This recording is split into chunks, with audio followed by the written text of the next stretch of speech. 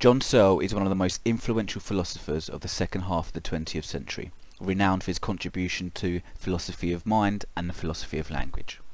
John, you have proposed terms such as biological naturalism and irreducible subjective ontology. Can we use these to marry dualism with materialism when we study consciousness? Okay, well, in the question you say I'm trying to marry dualism with materialism, and what I'm trying to do is reject both. I think the problem with this whole subject is we have these obsolete categories of materialism and dualism and monism and all the rest of it. And I think that's the difficulty. You have to, if we didn't have this peculiar history, I think it would be much easier to see the solution to the problem. If we never had a history of God, the soul, and immortality, and if we just had a sort of scientific view of the world, if we had our current science but without our current ideological history, then I think people would think it would seem perfectly natural to suppose that consciousness is a biological phenomenon along with digestion. I think that's the right attitude. The difficulty is that there are two traditions that militate against that.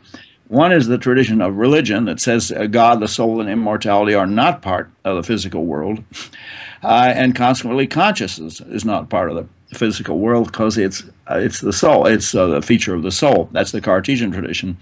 Now, there's another tradition that thinks it's opposed to that, but accepts the worst assumptions, and that's the tradition of materialism that says, well, consciousness is not a part of the physical world. They both make the same mistake, and I think the best is to get rid of the vocabulary of dualism and materialism and mental and physical and just state the facts. The facts are that there are these conscious processes and states.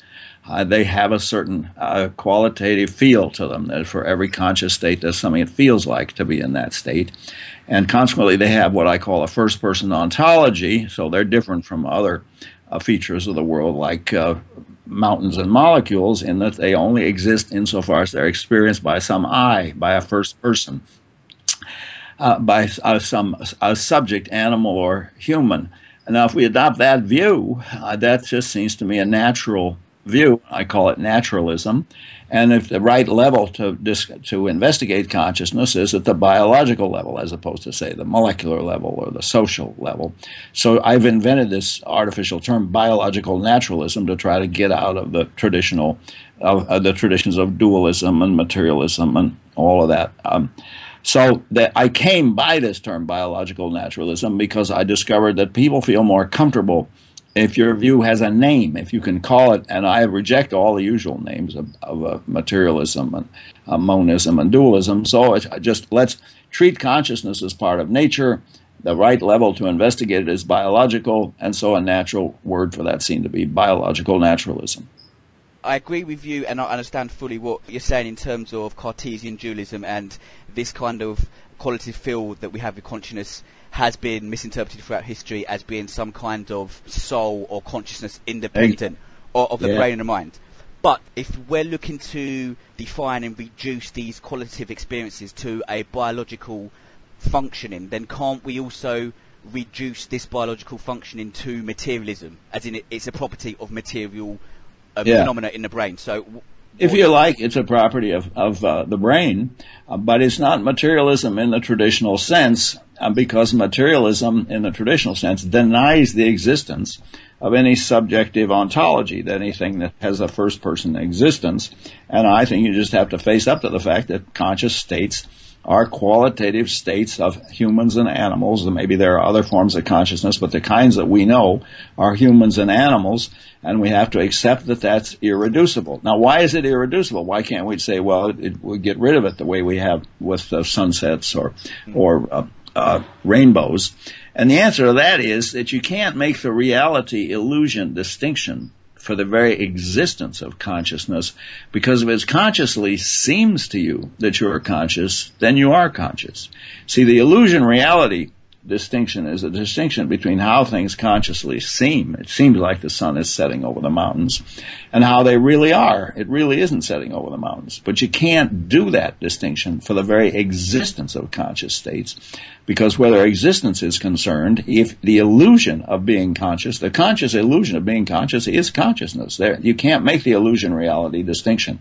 So consciousness is unusual among biological phenomena, but that doesn't make it any less biological. It's a feature of our biological life caused by brain processes and realized in the brain. You've just explained why it is called biological naturalism, because it isn't reducing it down to a materialistic sense in a historical tradition, which makes perfect sense. Now, I'm assuming that at this point, how you're defining consciousness with this internal subjective ontology obviously relates to your biological naturalism, and I'm assuming at this point that this is also going to play into how you feel about the hard problem. Well, I think the expression hard problem is a misnomer. I mean, there's some debate about who invented it. I think it was probably Galen Strawson.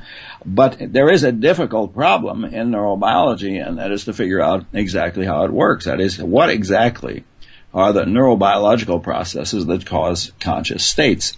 Now, I think that there's no metaphysical hardness to the problem. It's just very hard to investigate a system consisting of 100 billion neurons and God knows how many synapses. And what makes it exceptionally difficult in the case of consciousness is it looks like you're going to have to identify global features of the brain, because what the brain does is not create just this or that perceptual experience. It creates an entire conscious field.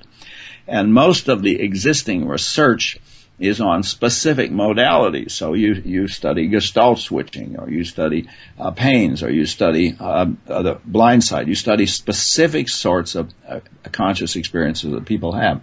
But the trouble with all that research is that it goes on in patients that are already conscious, and we need to know, how does the patient get the conscious field in the first place? So what I'm proposing is we shouldn't think of perception as creating consciousness, but as modifying a pre-existing conscious field.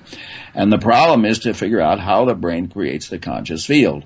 Now, you might say, well, let's get busy and do it. The difficulty is that the current research techniques either rely on imaging or they rely on single-cell recordings. There are others, but those are the most common research techniques. And neither of them gives us these global features that we need to get. We need to figure out how global features of the brain create a conscious field in the first place, which perception can then modify. And the difficulty here is that our research techniques just aren't advanced enough for this. I mean, I think we're getting better research techniques all the time, and as they develop, we should presumably be able to address the problem more directly than we can now. But now you touched upon the aspects of we have to go past perception and see what this consciousness is being experienced in. Do you believe that there is a unified conscious experience that we have internally? So there is a Tony that I experience, and there is a John that you experience. Can I just have some of your thoughts, say, against Dan Dennett's position of fame in the brain, which is the unified you is a different kind of illusion, not the kind of illusion that you've just refuted previously 5 minutes ago, but a different kind of illusion of just different brain parts activating together, and the one that wins out is the kind of experience you have in the morning. So when we get up in the morning we're supercharged with caffeine, we're alert versions of ourselves, but when we wake up in the middle of the night half asleep, we're different versions of ourselves. So how do you feel about that perspective that says that even the unified experience isn't really you? Well, there's no question that my ordinary waking experience, the kind I'm having right now, is unified in the sense that I don't just see the computer screen in front of me and hear the sound of my voice and feel the weight of my body against the chair, but I have all those simultaneously as part of a single field. Now, it's true when I'm dreaming, everything's become disordered in various ways, but all the same, even in dreams, my dream is a single unified consciousness. It just doesn't have the detailed features of normal waking consciousness. So I don't buy the story that somehow or other we don't have a unified conscious field. We do. It's our daily experience. Now, there are various illusions. So, for example, there are various kinds of mistakes that we can make about the character of our conscious field. I mean, there is the various gaps in the experience that we don't detect, saccadic movement of the eyes and things like that. But there isn't any question that consciousness comes to us, normal waking consciousness comes to us in when conscious field, and the various details, like the details I'm perceiving now, these are better thought of as modifications of the conscious field. Now, when last time I read Dennett, he was denying the existence of any subjective consciousness. He thinks we're mistaken in thinking we have that, and I think that, frankly, his view, I think, is frankly preposterous. I'm kind of in between the two. I see exactly what you're saying, and there, even if there are remote parts of the brain working separately in different modalities, we're still experiencing a unified internal state. So even now, if I start drinking alcohol, I might become obviously less able to speak or concentrate, but I'm still experiencing a unified Tony that's going on right now. I mean, even if you get drunk or you ski so fast you get in an ecstatic state, all the same, you have all that as part of a unified conscious field. I do feel that Dennett's position is a bit too deterministic, and I don't really think that everything consciously is an illusion, but he's obviously very reductive in that approach. But this leads perfectly onto my next subject for you, which is how what you've addressed so far, how this then relates to the problems and the definitions when we talk about free will in a contemporary academic environment. Yeah. Well, this is a big subject, and I'll say a little bit about it briefly. Now, most philosophers accept a view which I think is just beside the point. It's irrelevant, and that's compatibilism. They think that, yes, we do have free will, but all our acts are still determined, and these are compatible because free will just means that you have acts determined by such things as your character and your decision processing. No doubt they're right that there is a use of free will where if I do things of my own free will, all the same they might turn out to be determined. But that's not the philosophically interesting question. The philosophically interesting question is, are there cases of action where the antecedent causes of the action were not sufficient to determine that particular action, were not sufficient to fix that action? They were not causally sufficient. And that's the crucial question about free will. Are there cases where when I'm making up my mind to do something, I genuinely have a choice among alternatives? And what that means is that the causes of my action were not at that point sufficient to fix one alternative rather than another. That's the meaningful question of free will, and that is not solved by just saying, well, there's a use of the word free where if you say he did it of his own free will, it might still be the case that he was determined. That's beside the point. So I think there's a serious question about this. Now, it depends on consciousness, because the only cases where we do have this experience that we act in such a way that our experience is not fixed by the preceding causes, I call that the experience of the gap. There's a causal gap between our sense of the cause of our action and our actually deciding to do something. And these are features of our conscious experience. So the problem of free will is part of the problem of consciousness. Now, we just don't know enough about how the brain produces consciousness or how consciousness functions to know whether or not we do in fact have free will. Are there in fact such actions? But here's an odd peculiarity, and that is, even if we become convinced that we don't have free will, we still have to continue to act as if we did have free will, because we cannot engage in rational decision-making except on the presupposition of free will. If I go into a restaurant and I'm given a choice of things to eat, I can't say, well, I'm a determinist, I'll just wait and see what I decide or wait and see what happens. Even that only makes sense to me if I think of it as my saying that as part of a free, rational decision-making process. That is, the refusal to exercise free will is only intelligible to us as an exercise of free will. Otherwise, I wouldn't be freely deciding not to exercise my free will. And Kant pointed this out, that we cannot escape the presupposition of free will. Now, that doesn't mean it's true. We don't know enough about how the brain works to know whether or not it's true. But we do know that it's unlike, if it's an illusion, it's unlike other illusions. Because if I think that color is an illusion, I can lead my life on the assumption, okay, these objects look colored, but they're not really colored. It's just an illusion that I have. But I can't in that way lead my life on the assumption that I don't have free will, because whenever I make up my mind to do something, to choose among alternatives, I'm deciding, for example, who to vote for, or what to order in a restaurant.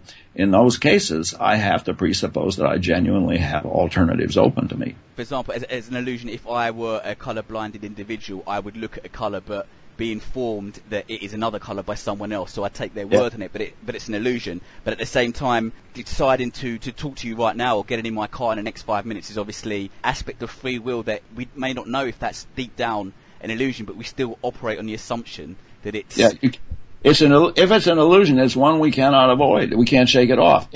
Insofar as you engage in rational decision-making, you have to presuppose freedom. Now, here's an odd feature in